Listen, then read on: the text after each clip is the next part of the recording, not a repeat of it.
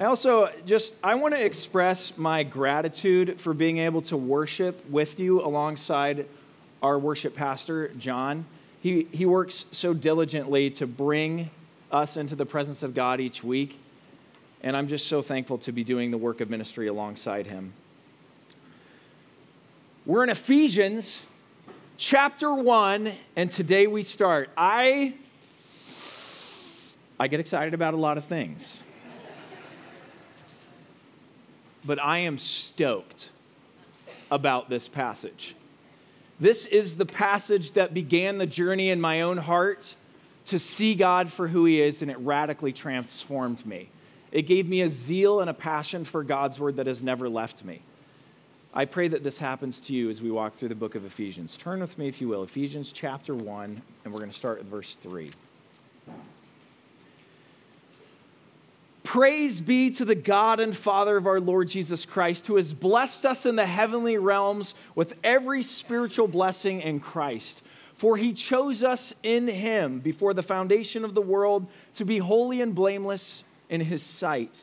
In love, he predestined us to be adopted as his sons through Jesus Christ, in accordance with his pleasure and will, to the praise of his glorious grace, which he has freely given us in the one he loves.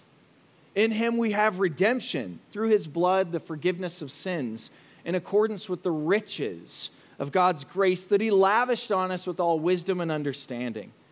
And he made known to us the mystery of his will, according to his good pleasure, which he purposed in Christ to be put into effect when the times have reached their fulfillment, to bring all things in heaven and on earth together under one head, even Christ. This is the word of the Lord. Now, the opening of this letter begins with a phrase, grace and peace. He says, Paul, an apostle of Christ Jesus by the will of God, to the saints, to the believers, and you need to keep that in mind. This passage is written specifically to believers. And he says, grace and peace. Now, he uses this phrase because the Romans and all the Greek-speaking people would commonly greet each other by saying, charis, which is the Greek word for grace or favor to you. So they would say grace to you instead of simply hello. They would say charis. But the Jews would say shalom, peace. And so Paul says charis and shalom. He's pointing to one of the major themes of this book, that by God's grace to us and peace through Christ, the Jews and the Gentiles are going to become one big family according to the riches of God's grace.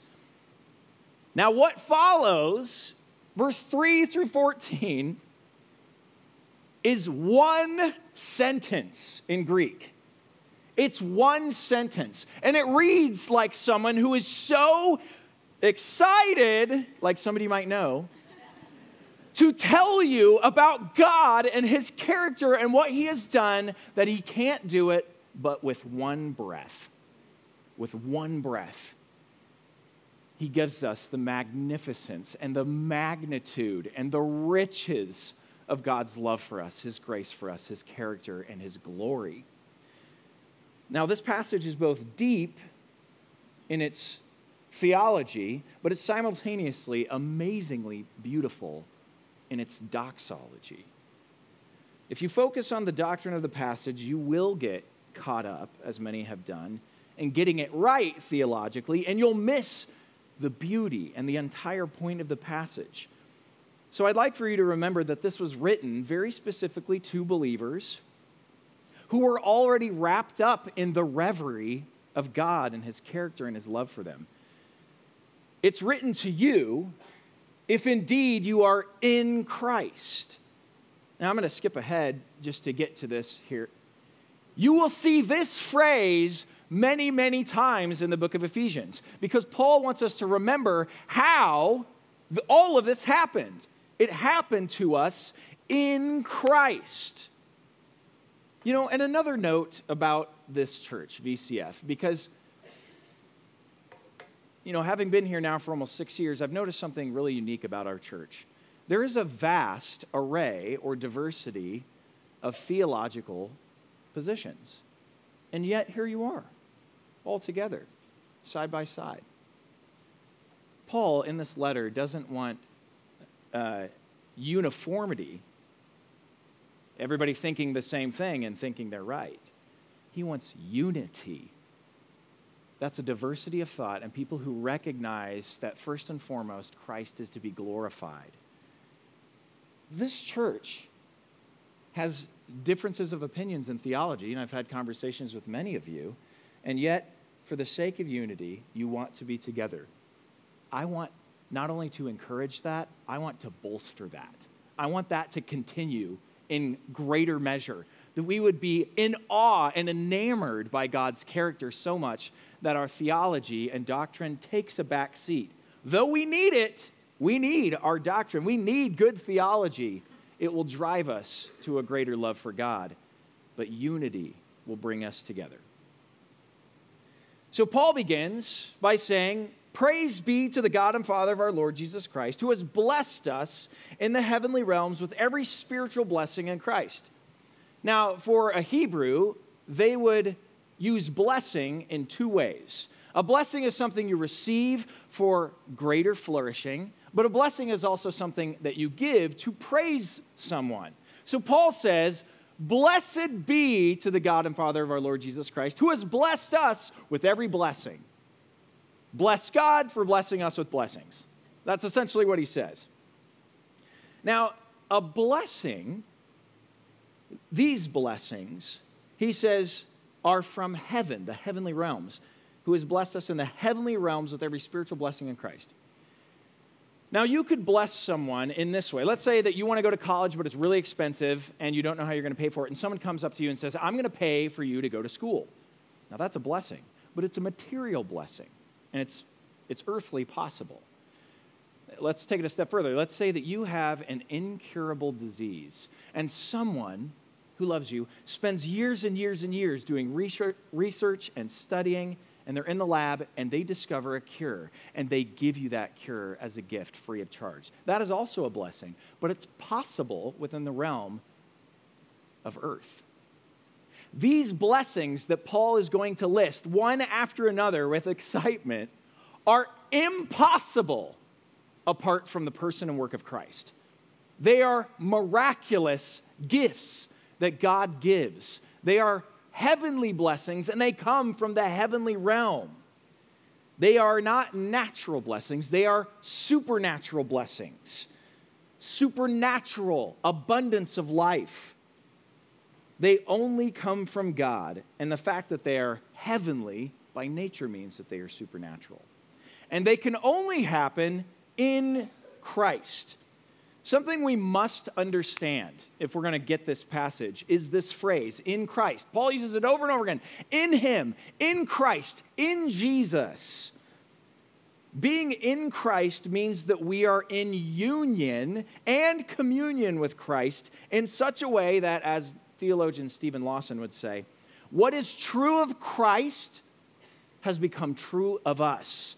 His grace and resources become our experience and possession. Christ's righteousness is now your righteousness. Christ's victory over sin and death is now your victory over sin and death. If you are in Christ. I was talking with a friend, Amy Piersman, last night, and she reminded me that in addition to that, Jesus' story is your story because he is your family. It's your heritage when you become a believer that Jesus is your family. Now, this is kind of a lame analogy, but I feel like it'll get us a few yards closer. So, you know when you hear someone talk about a football game, and they're like, "Oh, man, we were 27 yards to the end zone, and then Mahomes got sacked. And then the very next play, he throws it in for a touchdown, and we caught it, and we won the game. It was crazy because we were behind, but then we won." And you're like, "We? Who's we? Do you mean Mahomes and Jones? Because if I recall, you were sitting on the couch eating a bag of Doritos and downing a Mountain Dew. They did all the work. But this person so identifies themselves with the Kansas City Chiefs, they've got the jersey on, they're watching the game, they're rooting for their team, that their victory becomes their victory. Now, here's where the analogy breaks down, because the Kansas City Chiefs will probably lose at some point. But Jesus Christ has never lost. Jesus Christ has procured the victory for us, and he reigns supreme. He will never lose. He remains undefeated for all of eternity. And you don't just identify yourself with Jesus in a superficial way. You put on your best Sunday clothes when you go to church and you identify yourself as a Christian. You don't just wear Jesus from time to time around your neck. No, it's not superficial. This is something that has happened inside of you and has completely transformed your identity. If you are in Christ, he is in you by his Spirit. You're not adjacent to Jesus. You're not beside Jesus. You are in Christ, and he is in you. That is your new identity. At the very center of your identity, internally, are all of the attributes of Christ accessible to you if you apply them by way of the Holy Spirit that he's given you. Now look at verse 4. It says, "For he chose us in him before the creation of the world to be holy and blameless in his sight. In love, he predestined us to be adopted as his sons through Jesus Christ, in accordance with the pleasure of his will, to the praise of his glorious grace, which he has freely given us in the one he loves." Now, this passage has the potential to cause division. Now, how do I know that? Because I can look back in church history and see the great divide between those who place a greater emphasis on God's ultimate power, God's sovereignty, God's wisdom, and those who place a greater emphasis on man's responsibility, man's potential for goodness apart from God, and man's total free will. If we get caught up in these doctrines and these divides, if we get caught up, we will miss the beauty of this passage. We will miss what Paul is trying to say. He's trying to say, you, believer, have been given these incredible gifts that only God can give. And so he wants to give us a list of these gifts, and it's what we're going to walk through. The first gift, he says, is this: God has unimaginable love, cosmic-sized love and grace for the purpose of his glory. And he says, the first thing is that you were chosen. If you are in Christ, you were chosen by God the Father. God the Father chose you when? Before the creation of the world. Before you had an opportunity to do anything good or bad. He chose you before the creation of the world. And you weren't chosen just for you. You were chosen for him. You were chosen for the specific purpose of being holy and blameless in his sight. See, there's something going on here. From before time began, God had this enormous plan. He was writing this massive story, and you are a part of that story. He wrote it before the creation of the world, and he's been enacting it ever since. Now, you were chosen for what purpose? To be holy and blameless. And another phrase he uses is, he predestined us to be adopted as his sons. Now, pause for a second. This first blessing that he chose us only happens how? If we are in Christ. Say it with me. In Christ. That's the only way this happens. You are chosen before the foundation of the world in Christ. Now let's look at this second blessing. You were predestined to be adopted as his sons through Jesus Christ in accordance with the pleasure of his will. We just finished reading the book Anne of Green Gables. And Anne, it's awesome. It's like one of Nevine's favorite books. And Nevine started asking a lot of questions about adoption. And we also watched the movie Annie. All orphans, I guess, are named Anne. And Annie is adopted by this guy named Daddy Warbucks, and Anne of Green Gables by the Cuthberts. Now, in both of these cases, it's interesting. At first, they are not wanted. they don't want to adopt. Marilla was expecting a boy who would help out on the farm. Daddy Warbucks was also expecting a boy. Apparently they're more desirable, I guess. But how did they become an orphan, Dad? That's what Navine wanted to know. How did they become an orphan? An orphan becomes an orphan when they are abandoned by their parents.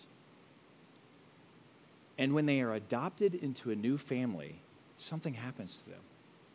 They are provided for. They are given a home. They're given a last name. They're given a new identity. And these are all gifts that are totally outside of their control. But how is it that we are adopted? Who abandoned us? We were created by God in his image to be in relationship with him. And as we went through the book of Genesis, you understood that we were in perfect relationship with him. We had total and utter free will to follow God, to love him as our Father. But someone abandoned someone else. And who was it? How did we become spiritual orphans? We abandoned God. We used our free will to run away from God, to go our own way, do our own thing, and live life according to our great pleasure and will. And it led to death. The reason why this passage is so particularly amazing is because in spite of us being not just unwanted, but completely unlovable, completely filled to the brim with wrongdoing and sin, going our own way and doing our own thing, God loved us so deeply that he said, I want you. I choose you. You're going to be a part of my family. I will adopt you. My identity becomes your identity. What has happened to me? Procuring your redemption, as we're going to see in a minute, is yours. Grace and mercy and love to you. God the Father predestined you to be adopted as a son or a daughter. You were predestined through the work and person of Jesus Christ. You were predestined according to God's pleasure and will. He had this in his mind before the foundation of the world. Now, hold on a second. This is starting to break our categories. Do you really believe that God is that powerful? That God is really all-knowing? That he is really all-powerful and all-present? That he is holy? That God is totally sovereign? That God is so powerful that before time began, he can set forward in motion this massive plan of redemption? Do you believe that God is that powerful? Paul is trying to tell us, if you get caught up in the weeds with this doctrine, you'll miss what's going on, and you'll forget how big God's love is for you. So think about it in this way. God has given you these great gifts. He chose you. He adopted you. The motivation behind God doing all of this is his love for us. I give this definition all the time. What is love? Love is the sacrificial giving of yourself for the good of another person, even though they are undeserving and you may not get anything back at all. That's what God does. He loves us so much that he gave us Jesus Christ to take our sin away and give us a new identity and apply his righteousness to us so that we can be a part of his family. Paul goes on. He reminds us, this is in accordance with his pleasure and will, to the praise of his glorious grace, which he has freely given us in the one he loves. He actually pauses here for a second. Look at verse 6. Verse 6, Paul says, if we go back, oh, praise be to the God and Father of our Lord Jesus Christ. He's blessed us with every blessing in the spiritual realm. He's given us every spiritual blessing in the heavenly realm. He chose us. He predestined us to be adopted. And then he says, hold on. Oh, to the praise of his glorious grace, which he has freely given us in the one he loves. This isn't just a blessing. This is just true of God, and he wants to say, stop just a second, because I've just told you two things that are almost incomprehensible and will take a lifetime to understand. So pause for a second and just think about God's grace. the magnitude of God's grace. What is grace? It's when you get a gift that you don't deserve. We are receiving these gifts, and it's breaking our categories because we don't understand what they are yet. You have to dive into the scriptures to fully understand these things. And he says, okay, don't freak out, grace. Remember God's grace? When he didn't overlook your sin, he looked at Christ, who paid for your sin, and then applied that grace, that mercy, that love, that righteousness to you. He says, just stop for a second and praise him. You know, I think it actually might be, I was thinking about doing this morning. Praise God from whom all blessings flow. Praise him, all creatures here below. Praise him above, ye heavenly host. Praise Father, Son, and Holy Ghost. Now, don't say amen yet, because we're not done with the sermon. Look what's happening here. You were chosen by God the Father. You were predestined and adopted by God the Father in Christ through Jesus the Son. Look where he's going in the passage. Because what we're going to see here is God the Father had this massive plan. And who enacts the plan? God the Father through the Son by way of the Spirit. We see the Trinity here in this passage. There's such rich, thick, deep theology. It's incredible. And if you understand it, you're able to see the simplicity of grace. Through Christ, in Christ, you were redeemed and forgiven. Look at verse 7. In him, in Christ, we have redemption through his blood, the forgiveness of sins, in accordance with the riches of God's grace that he lavished on us with all wisdom and understanding. He gave us redemption. We just went through the book of Ruth, and we talked all about what redemption is. It's a ransom payment for someone who has been imprisoned, and you buy them back. I want to just give you an analogy real quick.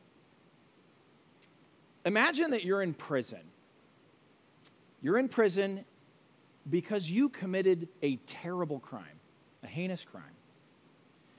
The second you are convicted and the second you are sent to prison, you deeply regret what you have done. You have massive regret. But what is the purpose of prison? One of the primary purposes of prison. It's not just to keep you from the public, but it's to give you an opportunity to do very little, but think and ruminate about what you've done. And so you're sitting in prison, and you think about your wrongdoing, the monotony of prison life. Over and over again, I did this. This is a prison of my own making. Over and over and over again. You're unable to resolve it, pay for it, reverse it, change it. You're sitting in a prison physically, but you're also trapped in the prison of your own mind, of unforgiveness and of despair, no chance of reconciliation or healing. So many people live in a prison of their own making, in their mind, ruminating on the wrongdoing done against you and your own failures. You sit in this prison, this cycle and recycle, and you have no idea what to do. Do you know who understood this when he met Jesus, more perhaps than any other human being? The man who wrote this book. You know what he used to do? Murder people. He used to kill and persecute Christians. And when he met Jesus, he was physically blinded and spiritually suddenly could see. And he recognized and understood the depth and depravity of his own sin. And in light of his depravity and sin, he saw the glory and riches and magnitude of Jesus' character. And he was cut to the heart. I am the worst of sinners, Paul says.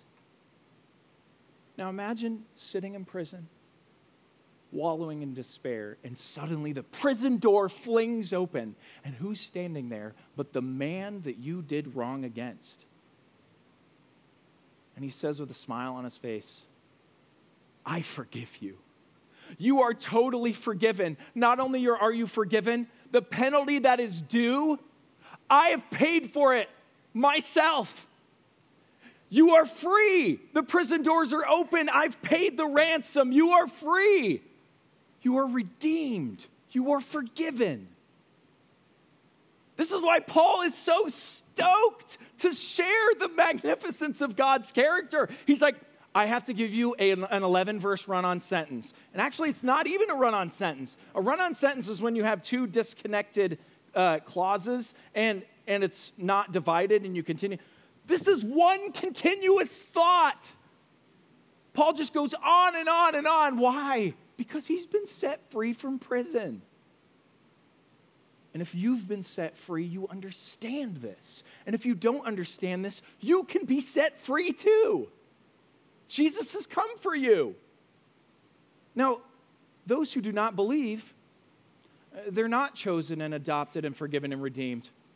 But if you come to faith in Christ, you are chosen and adopted and redeemed. And you don't know it until you come to faith in Christ. How does this all happen, church? In Christ. Jesus is here now. He's for us, and these blessings are ours. We get this. We get these things because of what Jesus has done. Look at verse 9. And he made known to us the mystery of his will according to his good pleasure, which he purposed in Christ to be put into effect when the times will reach their fulfillment, to bring all things in heaven and on earth together under one head, even Christ. Now, this is like level 10 theology stuff right here. This is like drinking from a fire hose. And now the mystery, what he's talking about here, the mystery revealed, we're going to see it unpacked as we look in the book. He's going to describe this mystery a few other times. And the mystery is simply this. So, spoiler. Christ has unified the Jews and the Gentiles to become one church, the bride of Christ, for the sake of unity and for the sake, ultimately, of his glory. And when is he going to do this? Well, he revealed the mystery of his will. Why? Because it pleased him. Because he's an incredible author. And he wrote the most incredible story. And it's still happening. God's will, previously unknown to mankind, which, by the way, is what this word mystery means. It simply means it was beforehand not known. But now it is known in the person and work of Christ.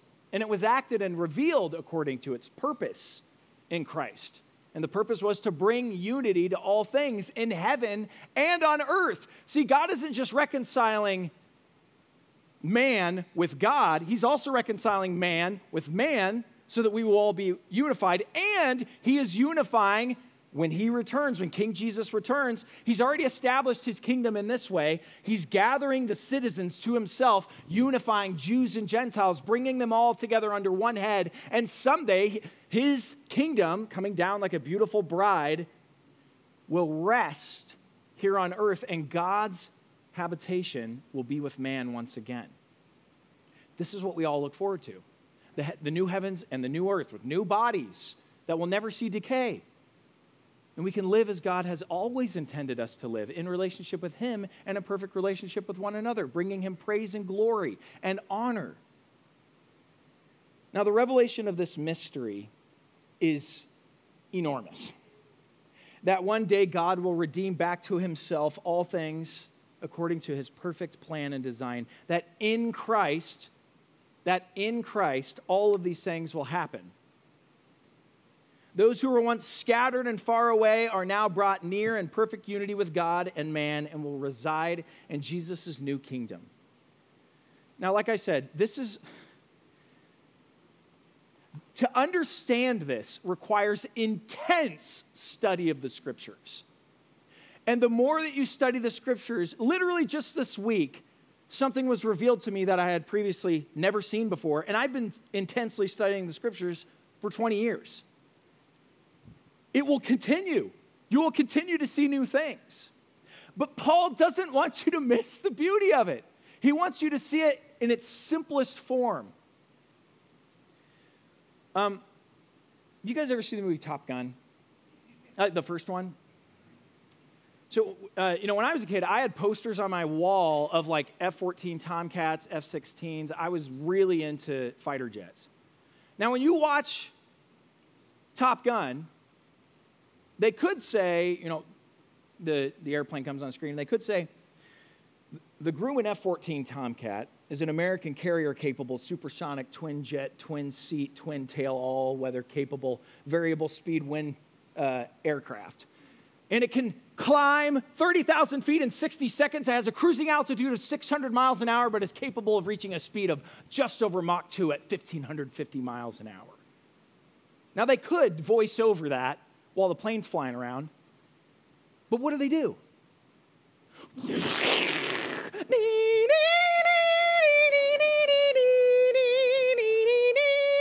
And you're like,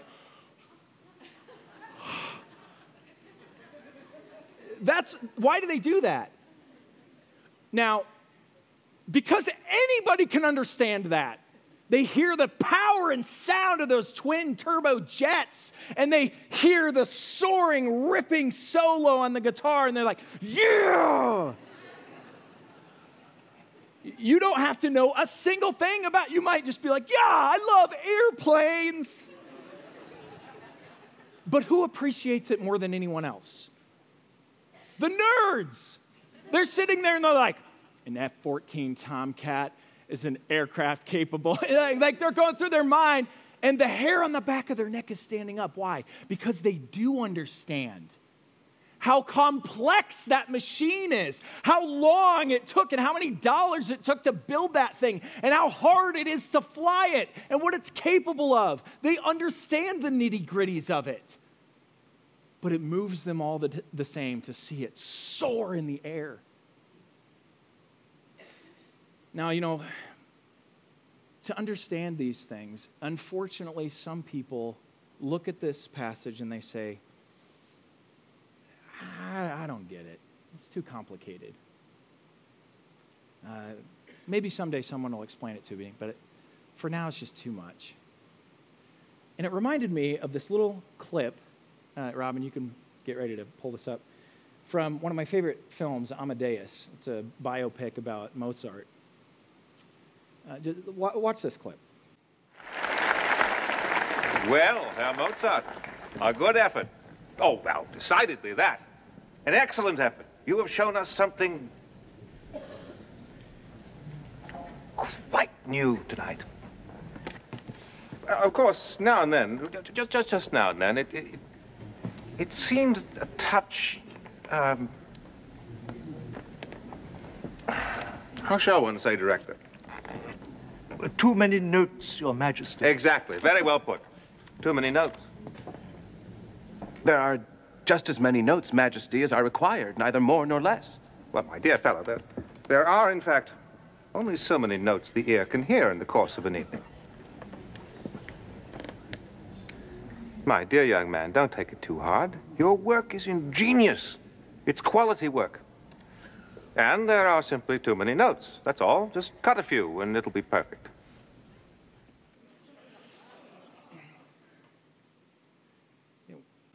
I want to tell you one last story. When I was 11 years old, I was between 10 and 11. I found a guitar in my uncle and aunt who had abandoned their house, and it just sat empty for years. I found a guitar in a closet, and that is how I started playing the guitar. I started, self-taught, had a friend, tune it up for me, and then I was just working out the chords. And as I made my way to junior high, my band teacher had this incredible stereo in his office. He was kind of an audiophile, obsessed with high-quality sound, and he said, hey, you got to listen to this in here. It sounds incredible.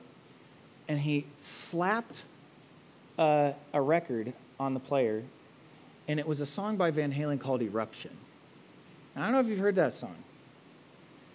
But to an 11-year-old, it was the most blistering, face-melting solo I have ever heard in my life. And I sat there in that office, mind blown. I had no idea what was going on. But I did know that I wanted to know guitar better. I did know that. I said, I may not understand what's going on, but I want to know better. This is the prayer that Paul prays for you in the next passage. Simply that you would know God better. That you wouldn't think, oh, there's just too many notes. That you wouldn't miss the fact that this is so complex and so complicated and is going to require some theological duking out with my home group to understand. That you wouldn't get so caught up in that you miss the beauty of this soaring, incredible truth about God's love for you. God has written this incredibly complex, massive, incomprehensible plan of redemption that's taken all of human history to play out. He wrote it before the dawn of time, and we are all like musicians in the playing of this great orchestra that extends back to the very beginning of time. It's the magnum opus of God's piece called His story. And here we are at the climax of the piece in Christ, the mystery revealed that God is reconciling and redeeming humanity by the riches of His grace and the magnitude of His love, and all of it for the purpose of His glory. Simply that God Himself might hear the music of the universe He created and hear it playing to the praise of His glorious grace. I want us as a church to be unified by one thing, the magnitude of God. That we can look at an almighty, holy, sovereign, incredible, powerful God and say, He is mine forever, and I am His in Christ. If that's your identity, you don't have to understand the doctrine or theology of this. But my prayer is that you would desire to, that you would desire to know Him better, that you would see both the soaring reality of God's grace and love and the riches of His love for you, but that you would also desire to know Him better. Can we pray that together as a church, that God would allow us to know Him better? Father, You have chosen us, You've adopted us, You've redeemed us, You've forgiven us, You've predestined us. You have given us all of these gifts in Christ. It's only by His work, His obedience, His faithful obedience, all the way up until death on a cross, that we have these riches, that we have them, as it says, we have redemption. This is available to us today, right now, here in this room. Father, all we need is the tiniest faith to believe that if we seek You, we will find You. If we knock, the door will be opened. That You stand with open arms, smiling, reaching out to us to say, come know Me better. Father, I pray that we would run to You. We wouldn't be scared off or think, too many notes, too much. But that we would be reminded that we can take it one day at a time, that we could walk with You one step at a time, growing in our knowledge and love for You as we go, and that You will reveal to us, You will continue to reveal to us the magnificent glories and riches of Your grace and character. Help us to see You, God. Help us to know You. We want to know You better, God. Thank You that You promise that You'll never leave us or forsake us, and You promise that You are with us all the way until the very end because You've given us Your Spirit. And in the next couple weeks, as we discover that You have given us Your Spirit as a deposit guaranteeing our inheritance and that we can know these things as we pursue You, I pray that You would remind us that You are right there, that You aren't just adjacent to us, that You're not somewhere close by, but You are in us, working through us, that we might know You. We love You, God. Thank You for the profundity of this mystery, the beauty of it, the the glory of it. Thank you for its complexity. But Father, most of all, we praise you and we just want to give you glory because you are awesome. We love you, God, and we praise your name. Amen.